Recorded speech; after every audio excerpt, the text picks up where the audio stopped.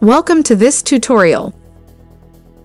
How to manage roles and permissions on Discord. Discord is a fantastic platform for connecting with friends, joining communities, and collaborating with like-minded individuals.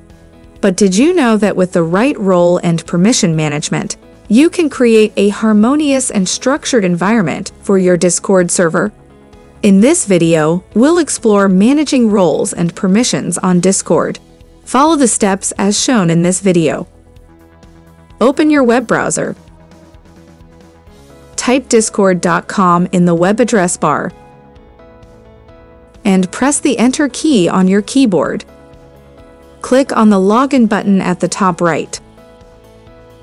Type your registered email and password of Discord and click on the Login button. From the left menu list, select a server where you want to assign a role. Click on the down arrow of Server Settings at the top. From the drop-down list, click on Server Settings.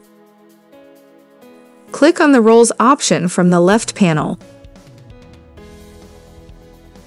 Click on the Create Role button on the right side.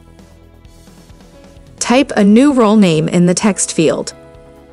You can change the role color, profile image.